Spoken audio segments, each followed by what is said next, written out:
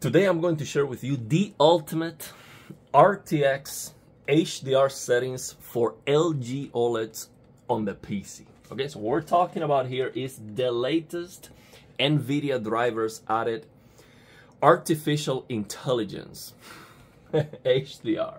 Okay, this high dynamic range box that we can now check here under adjust video image settings. Just check that box and you can get HDR on any Chromium based browser, meaning Microsoft Edge, for example. So you just open SDR videos and you have HDR picture quality. And let me tell you, it looks absolutely amazing. But for some reason, so far, no matter what I do on my PC, it doesn't matter if I change the HDR calibration app settings, whatever I do, for some reason, the maximum peak brightness that the content is trying to output is limited to 649 nits, as you can see here. So now I would like you to test this for yourself on your own PC, okay? Because it might be different. You know how these things are, especially when you get a new technology. We never know. And this is very simple to test. All you have to do is you open a YouTube video and you press Windows Alt Print Screen at the same time. So you're going to take a screenshot that has the HDR information. It has that metadata, and then you're going to open that a screenshot with this free app that you can get on the Microsoft Store, which is the HDR WCG Image Viewer app. Okay, HDR WCG Image Viewer app. So when you open that screenshot with this app, you're going to be able to see this estimated max CLL.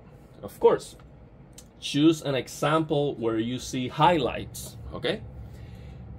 So again, in my experience, no matter what I do, it doesn't matter which video I use, it doesn't matter if I change the HDR calibration app profile here, it doesn't matter what I do, literally, the max CLL is limited to 650 nits. So basically, forcing auto HDR gives me the brightness that I select, 800 up to 1000 nits. This one is limited to 650 nits. So if you test on your own PC, on your own TV, with your own settings, and you get the same result, you have an LG OLED, these are my recommendations, okay? These are the settings that I would recommend you to try, and it is very simple. With this LG OLEDs, we have the option to select the tone mapping, okay? So it doesn't matter if you have, you know, G1, G2, G3, G4, or G7, okay? Well, so long as LG keeps these settings, which they are fantastic, so I hope they still keep them. We can come here and select tone mapping off, or just dynamic tone mapping, but I would recommend you tone mapping off because it is more accurate. It is gonna look better, in my opinion.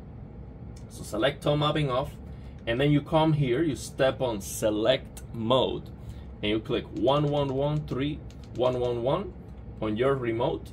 You're going to come to this secret menu that is called HDMI signaling override. And then you're just gonna change the tone mapping, this mastering peak max CLL, change it to 700. Why? Because this is the closest one to 649. And it's going to look as bright as your display can get. Okay, you're going to get that peak brightness for the highlights, and it will make a difference.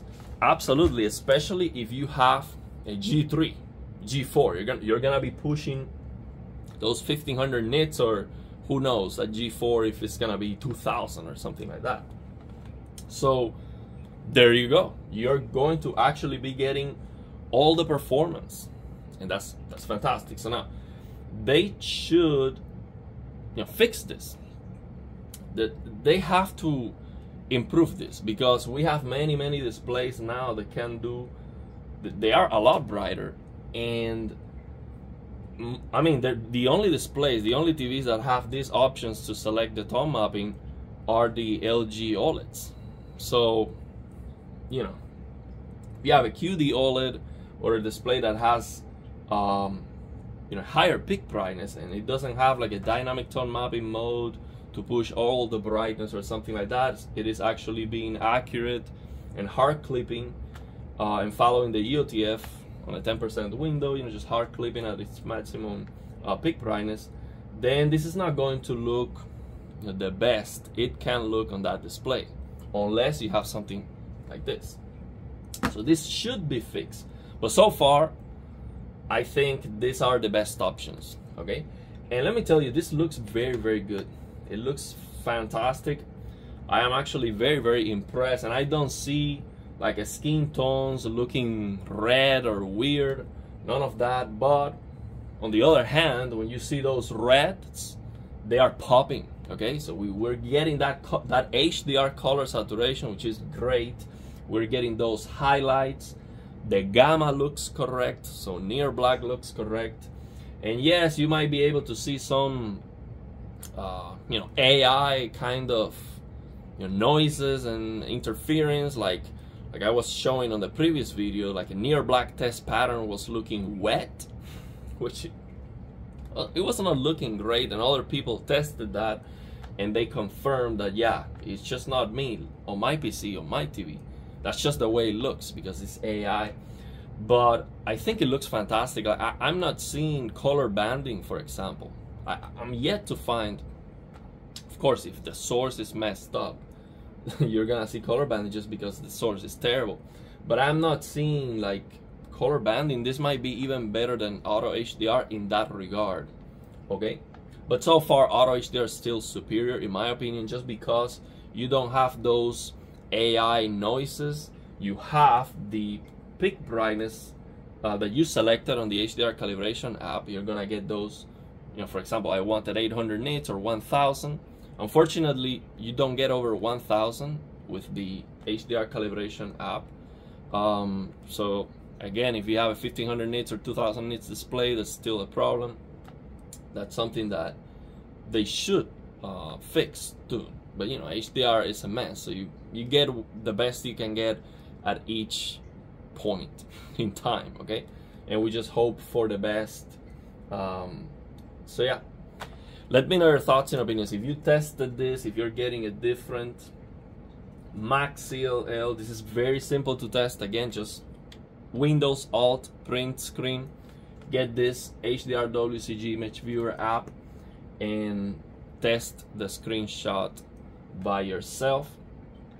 Let me know, which one do you like better? Do you like better this RTX HDR or the Windows 11 Auto HDR that you can force in some browsers to, using that program that I share with you, link in the description of the video?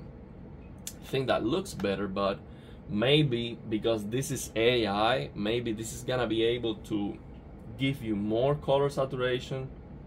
In something like this, you can get that red color very saturated, but at the same time you can keep the skin tones looking more natural.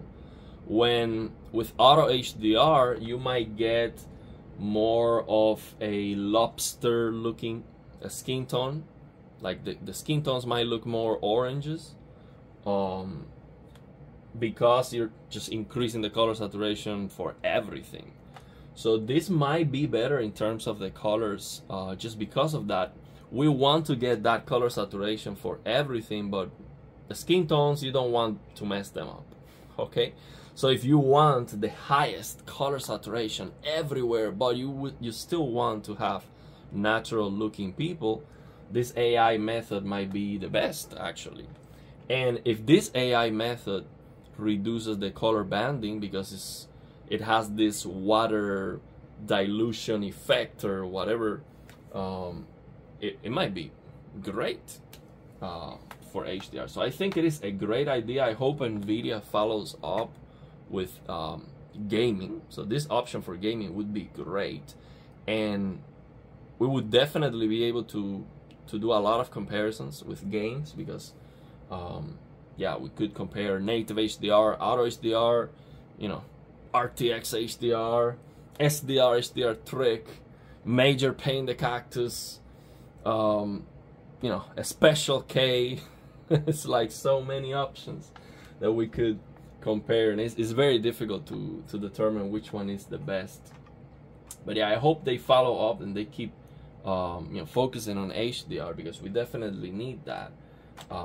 But so far I think this is like the closest thing to plug and play, because it's just turning it on and it just works. You just turn it on, the gamma looks correct. You don't have to be analyzing to see if you need a 2.2 ICC profile or the HDR calibration app profile. That's sRGB to whatever. So yeah, I think this is great. So let me know if you test this, if you see any issues, if you're liking it. Actually, I think it's fantastic. And I also I didn't try this before a lot, but now that I've been testing this, I've been also checking this super resolution out, and it does make a difference. For 1080p videos, it does make a big difference. And also I've been checking out this interpolation with lossless scaling, just to get the full experience with videos that are 1080p 30. Now you can get them 4K like, HDR like, and also 120 FPS like. And yeah, I think that's the idea. We definitely need that, because we have so much low quality content, and you have a great display, you want to use it. Okay, you have a 4K 120 Hz HDR display. That's what you want. That's the maximum quality. You don't want to be watching SDR 1080p 30 FPS or 24 FPS content. That makes no sense. That's like using a Lamborghini to go shopping for groceries or something like that. So yeah, let me know your thoughts and opinions, and if you have any questions.